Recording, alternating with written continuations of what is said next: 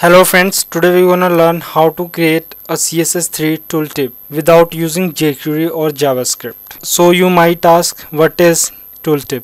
Well, a tooltip is a message which is displayed when you hover over some text, links, images or icons. Okay? Or sometimes it is also known as infotip or hints. Okay? So let me show you guys my final project that I have built. Here you can see that it says hover over me to display message, and when I hover over this you can see a tooltip is displayed.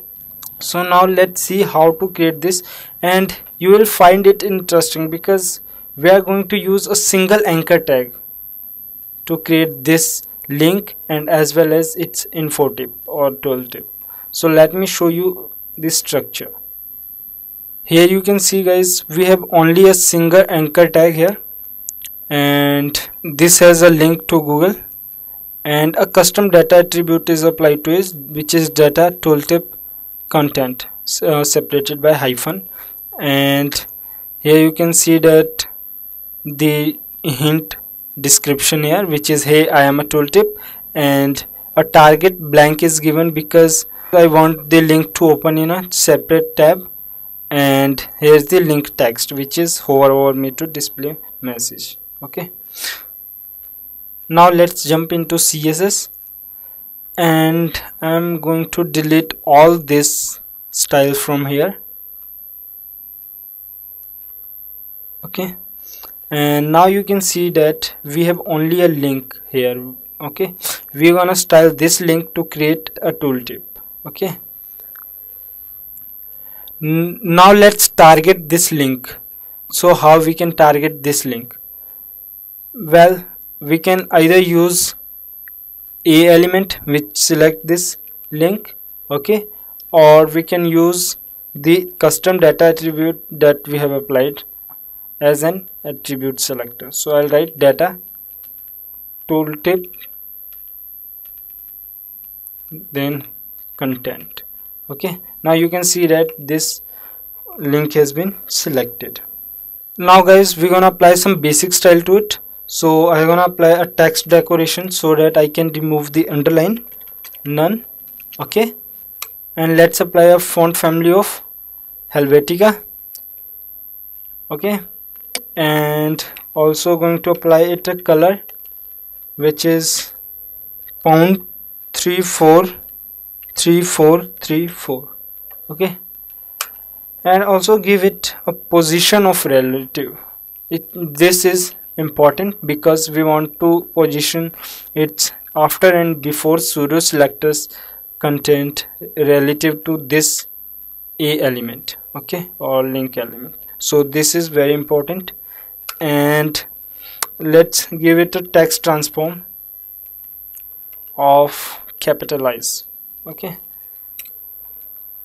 now we're gonna apply some styles to its hover effect, link hover effect. I'm gonna copy this from here, and let's apply a pseudo class of hover, and here I'm gonna apply a color. I just want to change its color to something like 56 BEBA. okay, so when you hover over this you can see its color is changing. Now let's apply style to its after and before pseudo selector. So let me show you guys. Here I'm gonna copy paste again that I have copied earlier, and let's apply it after pseudo selector, which means it will create some content direct after this message. So let me show you an example. I can write here content tool tip. Okay, now you can see that a tooltip text is appearing after the message. Okay, so this is how this after and after pseudo selector works, and similar for the before. You can see that now tooltip is displayed before the hover over me display message. Okay, so we're gonna use this trick. So let's create a content which is content, and we're gonna apply this a double tr value, and here we're gonna give it an attribute of data tooltip content. Okay, and this will display the message that has been written inside this data tooltip content attribute. Let me show you guys this data tooltip content. Here you can see that we have data hyphen tooltip hyphen content equal to hey I am a tooltip, and you can see this message here, hey I am a tooltip. Okay, so this is how we can display the or fetch the information from attributes. Okay, and here I gonna change this selector from before to after. Okay, let's give it a color of pound 30 f38f. okay, it is kind of green, and let's give it a background color. So I'll write background and give it a color of pound 3D. Okay, and let's give it some padding, so I can write 1 rem of padding, and let's give it a border radius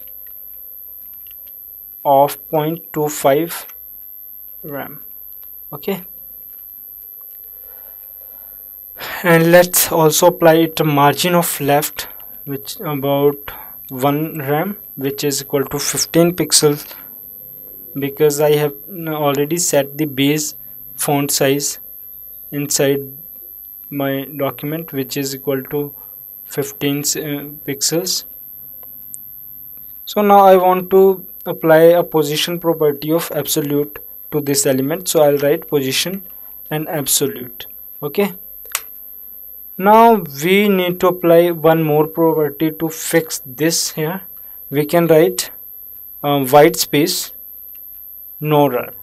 All this will prevent from line break, and set its top property to -100%. This will send be up to top, and let's give it a left property of 100%. Okay, now we're gonna create a triangle speech bubble here. Okay, so let's create that. For that we're gonna apply before pseudo selector, so just change this here to before, and in here I'm gonna type again content, and this time we're gonna create empty content, and let's apply it a width of 0. Okay, and how to create a triangle speech bubble? Well, we're gonna use border property to create that triangular effect. So let's see that. So I'll write border, and I'm gonna apply border height of 1 rem solid, well 3D.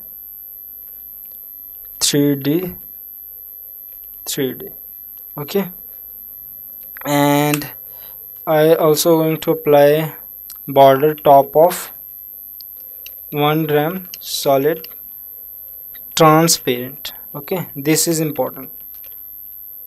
And let's also apply border bottom of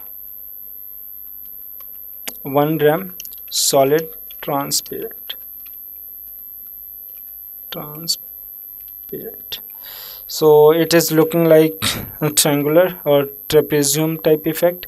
So let's convert it into triangle by just positioning it as the absolute. So I can write here position, and let's set it to absolute. Now you can see that it is changed to a triangle shape. Okay, let's fix this triangle to the right. So how we can do that? Simply just go ahead and write left equal to 100% colon 100%. Now you can see that it is fixed to the right and left to this tooltip. So let's shift little bit top, minus 50%, so it is centered. Okay, now we're gonna apply a pointer event, so I can write pointer events none, and this is not necessary in this case, but sometimes it is necessary to write this property. Now the interesting part comes. Now we're gonna look how to display this tooltip when we hover over to this link. Initially we want it to be hidden. Here I'm gonna write after and again paste it, and let's say before, and we wanna hide that tooltip initially. So how we can do that? Well, I can write opacity equal to 0 and visibility equal to hidden. Okay, and let's again copy this to reveal that. So here I can write, so to reveal that, so here I can write revealing tooltip, and just paste that, and simply change this opacity to 1 and visibility hidden to visible, and then change this after that data tooltip content, just create a hover class. Okay, and similar for this too, before selectors. Here I gonna write hover. Now you can see that tooltip has been disappeared. Now when you hover over this, you can see that it is displaying and it is visible. Okay, now let's go ahead and apply some transition effect to this. Okay, so we can do that by simply here applying transition, and we can write opacity 0.3 second is visibility 0.3 second is. Okay, and here you go. Now you can see that the tooltip is displaying more smoothly. Okay, so guys, you have seen how we created this tooltip using a single anchor element without using any jQuery or JavaScript. Okay, so guys, if you like this video, please hit like and subscribe to my channel, and also share this video with your friends, and thank you for watching. Have a nice day. Bye bye.